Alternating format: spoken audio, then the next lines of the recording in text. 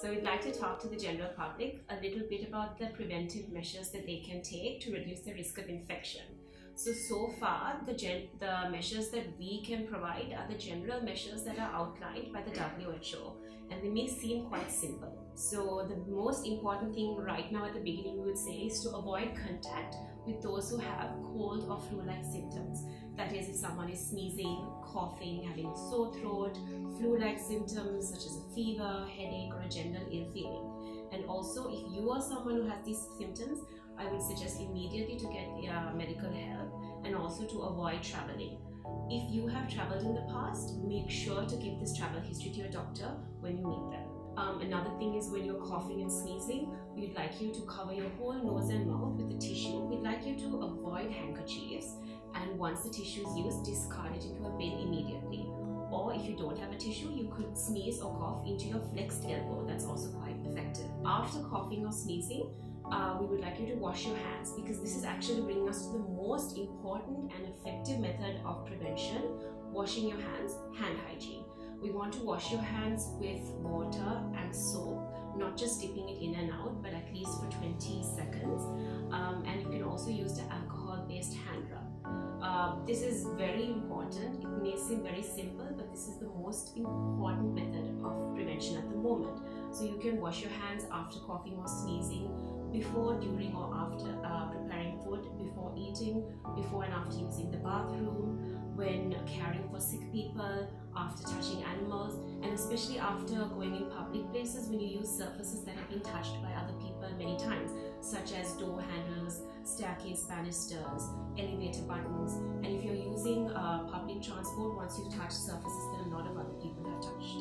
Another point is you can avoid eating uncooked or raw meats at the moment, or any animal products. And while handling raw or uncooked animal products, be careful to prevent cross-contamination with other uncooked foods. So now we come to one of the most important points according to the general public is the issue of the masks. I think there is a lot of panic with a lot of people wondering that they don't have masks because they're out of stock at the moment. We would say don't panic. If you can't find an N95 mask, we don't actually suggest that the general public needs to wear one. It's mostly used in the healthcare sector. However, surgical masks are quite adequate if you use it in the proper way. If you choose to wear a surgical mask, remember the mask will have two surfaces, a colored surface and a white surface.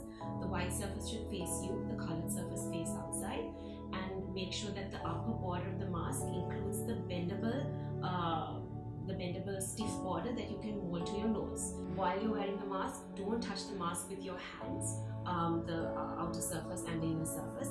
And when you remove it, immediately discard the mask into a nearby bin.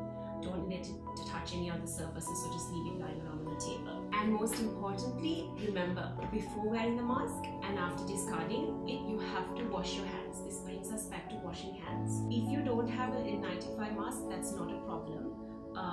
Even surgical masks as well as N95 masks, because no masks can actually stop viruses going through. What we try to do is try to limit the droplet infection. That is, this is a respiratory tract infection. So how it spreads is when people sneeze or cough, that splatter comes onto you and to the surrounding surface area. So what the surgical mask does is prevent that splatter reaching you. And if you use a surgical mask covering your nose and mouth properly, that is enough and it's adequate to keep you safe. However, it's not just the mask, it needs to be used with all the other precautions that we mentioned.